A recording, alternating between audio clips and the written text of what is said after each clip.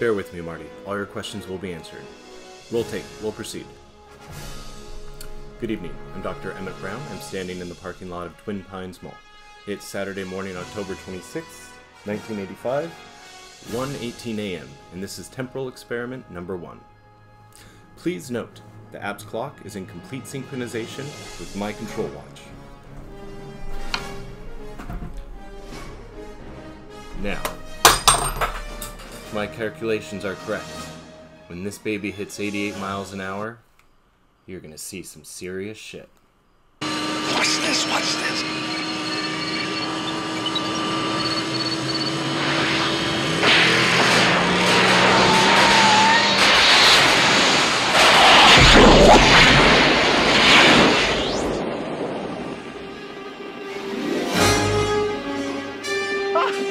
What did I tell you? 88 miles per hour!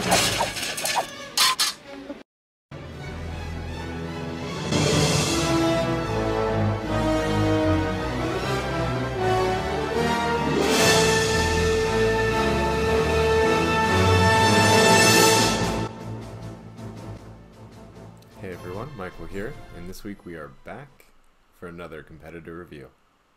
This week we're going to be looking at a company called 6connex. 6connex was founded in 2011. They're based in San Antonio, Texas. They have about 50 to 200 employees, which is a pretty big margin, but they're similarly sized to us. And they specialize in virtual events. So when we say virtual, if we take a look at their demo platform, we see here a web app that very much is a virtual event. Maybe not quite as extreme as we've seen some platforms do. All the images and everything in the background are static. But it does give an interesting way to navigate in what looks like and feels like kind of a virtual space. So if we just take a quick spin around, we can see that all the main items here, media wall, auditorium, breakout rooms, everything is clickable. And these will lead us to the different rooms. We can also use their side navigation menu to go to those functions as well. Now, before we dig into those, just real quickly, we do have the ability to edit our registration info, download our data, update our profile. We have access to an email inbox, which I don't know if notifications pop up. That would be handy though. And the preferences are pretty limited, but it is nice to just have those options for tooltips and things like that as you're clicking around in this. So let's go ahead and check out the auditorium. Take a walk with me. In the auditorium, we see a full agenda that pops up. We have the ability to access on-demand content, and then they also have scheduled content here. So these would be live sessions. We can actually see a live countdown going for when these are occurring, and it looks like these probably are adjusted to my device's time zone, which is another handy feature. You can click on each one to get more or less information, and you can also go ahead, if you see on the right here, add anything you see to your agenda. You can also rate sessions afterward very quickly and easily. And as far as what the video setup looks like, there's some interesting features here. So when it comes to these sessions, once you start them, you can actually see the slide presentation if it's set up, mirroring what's happening on screen. So as we progress through this, we can see the different slides going on, and we also have the ability to jump ahead to different places in the slide presentation that correspond to the deck. And I'm not sure if this is an innate capability, but it does have subtitles or captions that come on for the video, which is a really cool thing, making it just open to everyone. It also has a tab for a Twitter feed, so you can see anything going on Twitter that has to do with any hashtags that could be dedicated specifically to this video. We can ask questions, so there's some interactivity that's natively built in. We see our speakers. It doesn't look like we are able to go to find any information about them beyond what's listed. And then we also have our event resources, which opens up the same slide deck we were looking at earlier. So pretty handy tool overall as far as how everything's laid out and how it functions. You can do full screen if you need for any one of those windows, whether it's the speakers or the slideshow. Now let's go back real quick. And in the auditorium, it looks like you can have different tracks selected. They don't have these built out per se, but if we click on the sales track, we see a bunch of different content. We see links to social media that are popping up. So it looks very much like a feed setup here. How that links to the sales track is a little confusing. I would think they would have sessions here, but I'd imagine that would be a possibility. Or conversely, that you can have feeds that are dedicated to potentially whatever sessions are going on. So again, when we click on the general sessions, then it takes us back, and we have the ability to filter by different types of sessions as well. We can also share sessions on social media or via email. Then there are two other features here I wanted to chat about real quick. They're meeting room. So they have a one-on-one meeting room, but as it says here, this does go through Google Link. So if we click this, it actually opens a separate tab where we would be able to do a Google Hangout call. They don't have anyone here, so I can't join with anyone, but it does allow you to present and have all the Google Hangout functions.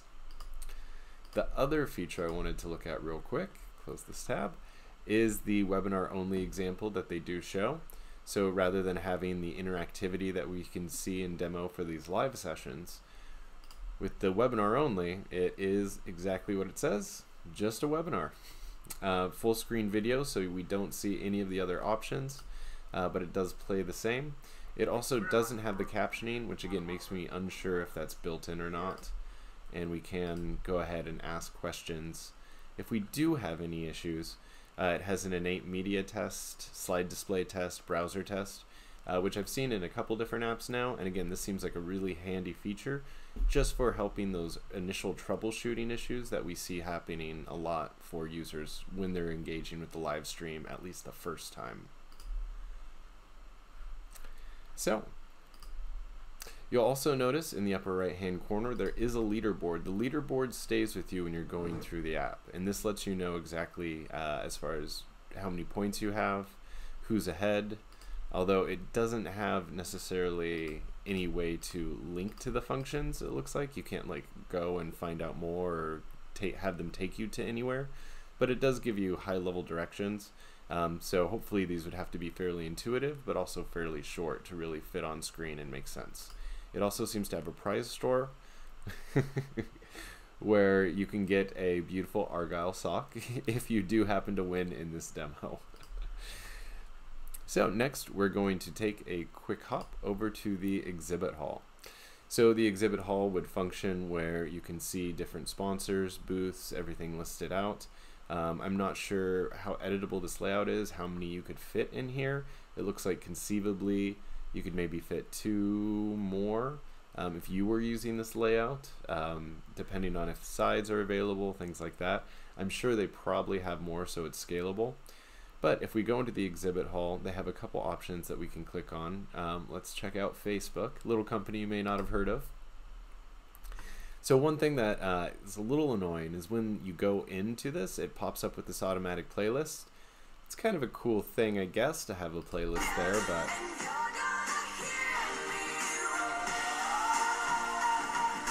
but I don't see a huge point or advantage to having the Spotify playlist just happening on there. It looks like you can schedule an interview or a one-on-one session.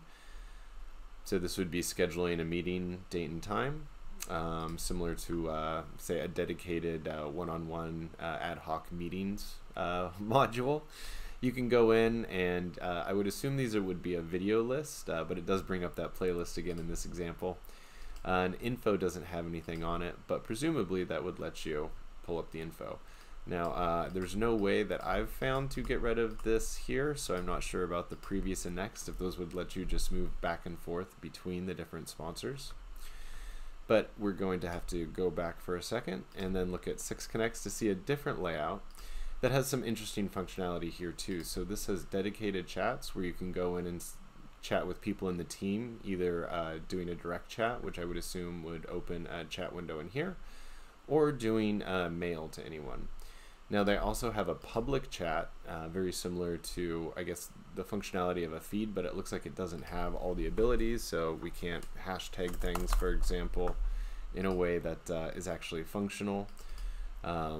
So it's pretty limited as far as being able to have interactions, being able to share anything. It doesn't look like you can share videos. It does have an automatic translate, which does seem like a cool feature though for more global audiences.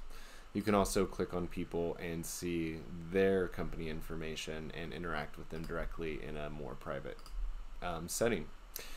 Again, we can pop up videos. We can see they have a bunch of on-demand videos that you can share. You can add them to your agenda, just like we could with the on-demand content or with the sessions in the auditorium. Same thing, rate them, share them, all the functions that we saw previously. You can request the one-on-one meetings. Not sure what this does. Apparently someone will be getting back to me for a meeting. And they do have surveys embedded. So you can go in, this is a technical support form, but I would assume it could be any kind of survey or form that they'd have on there. And then a link to resources. These are all PDFs that you can just pop into. So that is going to wrap up the exhibitor booth and some of the functionalities in here. Next, let's take a look at the media wall. So the media wall is kind of an odd thing to have here. It's really just a collection of different kind of like video clips. We can go to an organization here, which seems like it would be listed in the exhibitor hall, but it's not. But this has a bunch of things that should be clickable but don't or aren't. We can go to the virtual field example, and then these just pull up a bunch of different pages. But I would presume the function here would be that you can have all kinds of different videos, links to websites, different resources, kind of a visual resource library that has thumbnails and descriptions. So in that sense, if that's how it's designed to function and works, I think it's a pretty cool feature actually. It looks like it can have a lot of different layouts and ways of presenting information. They integrate really heavily, it seems like, with a lot of social media platforms, at least to a certain extent. So we see a lot of Instagram, we've seen Facebook, there was a couple others we saw earlier, I don't remember off the top of my head. Then we have, again, the videos that we chatted about before, ability to make that demo request, and then just see, again, it looks like these are probably other layouts for actually how you could have your virtual conference space set up. So that's what it looks like we're seeing with some of these. So it's kind of nice to be able to tour around what the other options are along with different websites. Then last but not least, they have a lounge where you can relax and do your networking. So they have, this wall is clickable, where you can join a chat. Are these individually check off? So yeah, they're separated out, which is a little hard for how small this is, but they have a sales kickoff chat that you can engage with, video conference chat. You get the idea. Chat, chat, chat. They could have live webcast here, and then again we can go into and have just a general communication with whoever's representative or an information desk in this. And then there's also that public group chat, which has the different rooms that we saw earlier, and you can just go ahead and join it that way too. So just two different ways of accessing that same feature. Other features here, obviously you have an attendee list where you can chat with people. They can share their profile information. It looks like it just has one line. I didn't see anyone with two. Apparently this one has, you can download images. Interesting. And then we see the ability to connect or view with LinkedIn profiles. This opens to an external window, so it doesn't look directly integrated in. It's just an external link. Advanced search, it does let you go through and do a little bit more of a specialized search, which is always a nice feature for just taking a huge, user list, especially for virtual events where we're looking at sometimes 1,000 or even 5,000 people in it. So that's a nice way to be able to navigate and filter. Then we have just the direct chats where you can add group chats, it looks like, by adding people or multiple people. Again, we have that translate function and just starting a new chat. And then finally we have the personalized agenda. I'm not sure what jobs are. I didn't have anything that I could add in there for clicking around, but we do have the sessions and different elements that I added just so we could see what those are like. Play is on demand. Launch would be essentially if it's a session. Now, one thing also that I really liked about it, if you look at the top, we can see overall attendance, and you can actually click and pull up who is attending. And then in each location that you're at, you'll notice that number changes. So you can see how many people are in a given room or a given space in the app at any given time, which is pretty handy. Now, if we go back into the exhibit hall, this number hasn't changed, but it would be a cool feature if it does work this way, where the exhibitors could see just generally how many people are on the page, whether or not they're actually interacting with them. That way they have some metrics and get an idea what's going on. Whether it works that way, I don't know. But if it does, again, that would be cool. And then you can just do a general search for anything on the site, which functions pretty well. It'll pull up any content, but it's not going to take you directly to places. So it's just looking for keywords in any of the documents, videos, sessions, whether that links to people. Maybe there's not a Tommy, so we'll see. But overall, this is how 6connex functions. We've seen a couple different layouts. We've seen some of the core functionalities that can be there or are there, and that's our time today. So I hope you've enjoyed this tour of their program and software, and now we have to get back to the future.